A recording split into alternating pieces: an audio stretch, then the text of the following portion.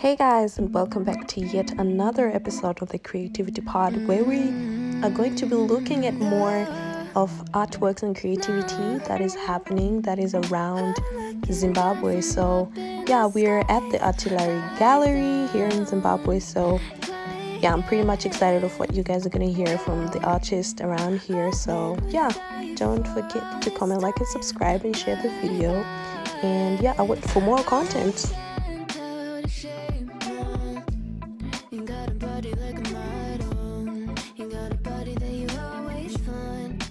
Open up a bottle, and baby, you can have whatever you want. You taste so sweet, I can't help myself. You like candy, you like liquid honey. You taste so sweet, I can't help myself. You like candy, you like liquid honey. Oh.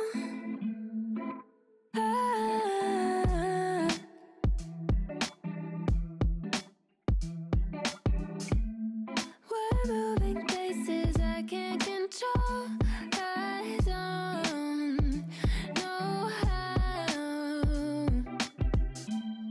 Yourself, and yeah. Okay, my name is Peter Kaunda. Okay.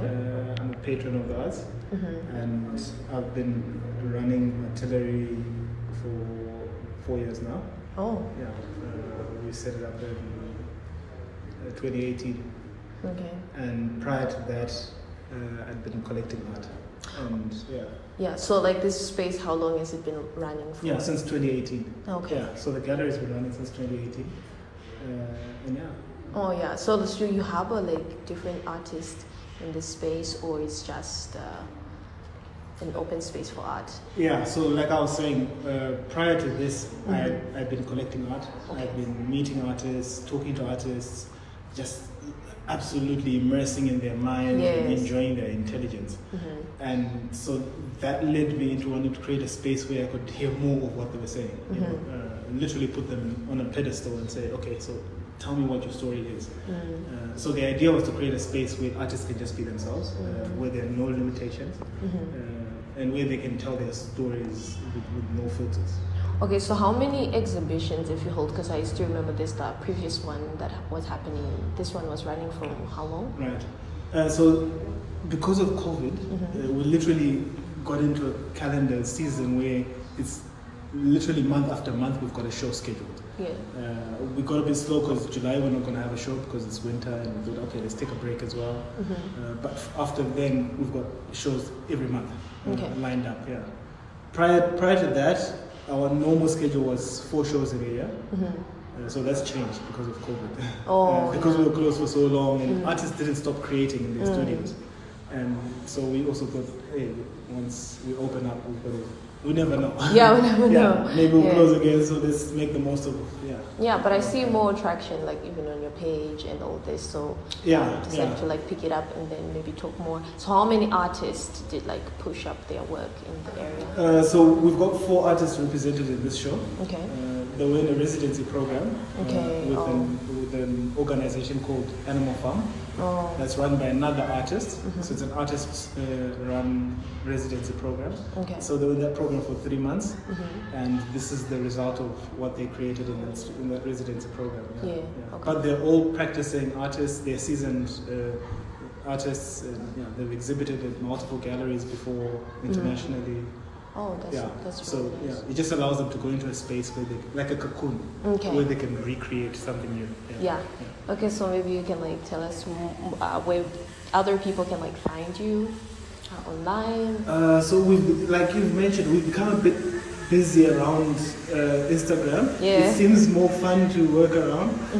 We are working towards setting up a website and getting busier with all our social media platforms, the Facebooks and the YouTubes as well. We'd like to create content around art education and stuff. So it's a process. We're growing organically. Yeah, you speak of art education. I think that's a really good thing maybe to like talk about more. How have you is it working out? Are we getting there? to accept art? Because I know how it is difficult, for people to really understand artists or accept art or even like buying into it. Yeah. So prior to us becoming a bit more active on social media, the space was kind of set up in a way where we wanted to just see organic traffic, what comes in from around our surroundings. And through that, a lot of people we've met have learned about art more, have met them, they've walked into a gallery for the first time. So many people have come and asked, do I have to pay to walk in here? And things of that sort. So to me, that's a learning curve, and that's us educating a new audience. So yeah, I think we have educated some people. There is still so much more to be done. Yeah, but I think you're really doing a great job, and I just want to say thank you for that, for more artists, and hopefully they'll come through some more. Thank you. Thank you for the support. Sure. You paying attention to it to this extent also kind of. My name is Clive Mukucha. I was born in Sengeza, Chivhinge, 1986. I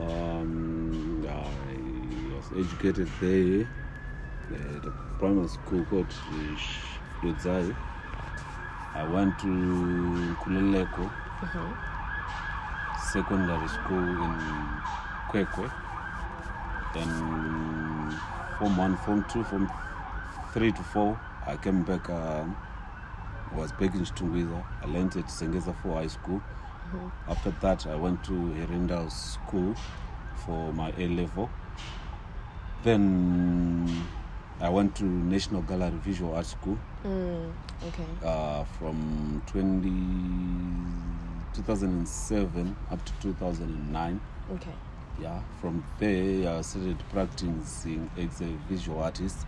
Then in 2013, I was granted artist in residence there, again at the National Gallery Visual Art School. In 2014, I was at Village Unu, an artist-led initiative. I was there for 1.5 or 2 years. So that's my journey up to now. I'm a practicing artist. What I can call myself a contemporary visual artist using found material. Oh, that's really awesome. So how did your family understand that you are taking art as a form of profession? To some extent, it was not that difficult because my father is a social photographer. He started doing photography in 1979. So to some extent, it runs. It's hereditary in the family. Yes, so it wasn't that. Though maybe they wanted us to be like a doctor or something. It's always then like I said, that. No, I'm a creative. I'm not an academic. Yes, I wasn't bad. Even in class, I raised my hand asking questions. But it's something which didn't interest me. I enjoyed the creative part, the drawing part, painting part. So to some extent, I just thought maybe this is not for me. The education. You see, when you are young and being rebellious to school, something people won't understand. They will actually look down upon that. You say, tupatanga buda word nonzi dofo. I don't know Michirungu. It's a failure. A failure, definitely. But yet, to myself, I say I failed a system which was trying to be imposed on me. Because if I check on that system, it's something which creates a worker, not other than an employer or someone who is innovative. It's just say you are a driver. Whatsoever you do, you keep on driving. Or if you are a doctor, you will be just a doctor up until you age or something like that. So with this creative industry or the creative platform, you can grow. You always grow, and there's a possibility of helping other people try or think in an innovative way, or if you can see me using something which you didn't think it was going to come out in a certain way. To some extent, even in your work area, or maybe if you are an accountant or to some extent, you just try to think out of the box, where you ask yourself, but yes, Maslow said this and that, but I think maybe if I add this to this, maybe I'll come up with something else. To me, I feel I'm someone who who thinks outside of the box. Work outside of the box and try also to ignite creativity in some other people's minds. So like you have your piece right here, so maybe if you can take us through what was the inspiration behind, and maybe the materials that you also used. Maybe I can start with maybe the materials we are looking at. These are like synthetic canvas with metal sheets and some, say, plastic bottles, consumerist products. Basically ropes and some. Basically it is. So I during the process of my creativity. Or my creative process, I end up finding these documentation tags interesting. Because I realized that. It's like a symbolism of aggression, it's symbolism of like conflict, it's symbolism of pride, it's symbolism of ego. You see. So on this artwork as a whole now, it's talking about insurgents in Mozambique, Wondomu, Mozambique.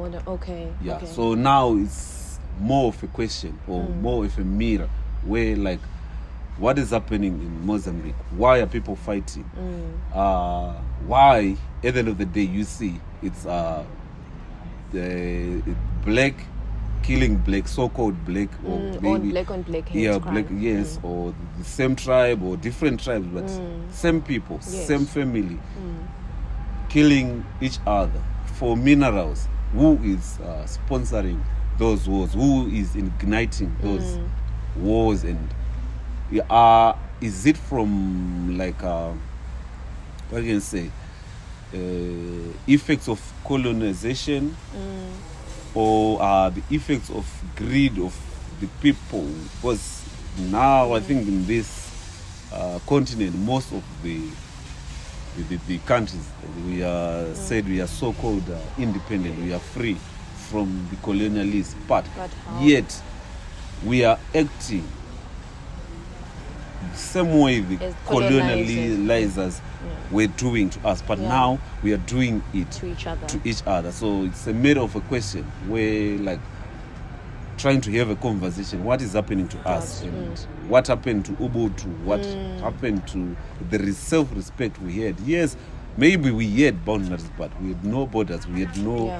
I believe people back then could share resources and could understand each other, even if they couldn't speak the same languages. They had respect of cultures, different cultures. And so, it's a matter of a question, like, what is happening to us in this contemporary, in this 21st century? We say, maybe we are developed in mind, in everything we do, but still we are still doing maybe even things where even the barbaric age, they didn't even had wars like that. They didn't have even killings like which we are having. So maybe your last words to people who might actually listen, like young artists, because we all know that art is a very difficult profession to take.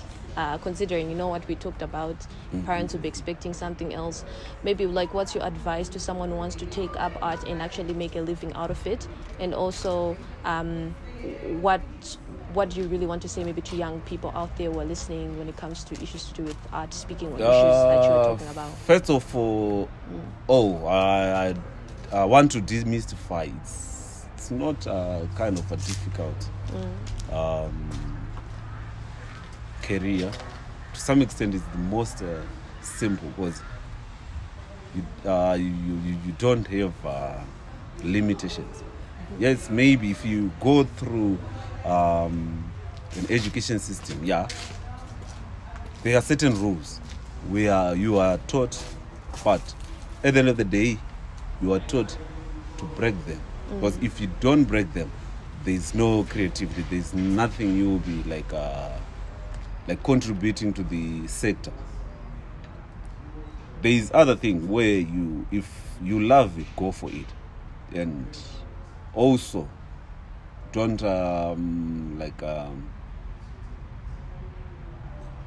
listen to other people what they say. Listen to your heart. Listen to your mind. What do you have to offer to the people? And you need to work hard, and you need to be strong on what you think it is, because they are critics. They are just people who just come and say, what you're doing will end up to nothing. But one person whom you inspire goes away, because that person will inspire another, and the chain goes on. Yes, that's like how it happened from way back up to like where we are right now in this contemporary age. So I say to them, if you feel you have talent, work on it. But at the end of the day, be very, very, very humble. All right. Yes. Thank you very much. Are your works on social media? Where can we find you to get to know you more? Or mostly on Instagram and Facebook. On Instagram at Climac, and on Facebook at Climac. Okay. Thank you very much for your time. Thank you. We appreciate it. You're welcome.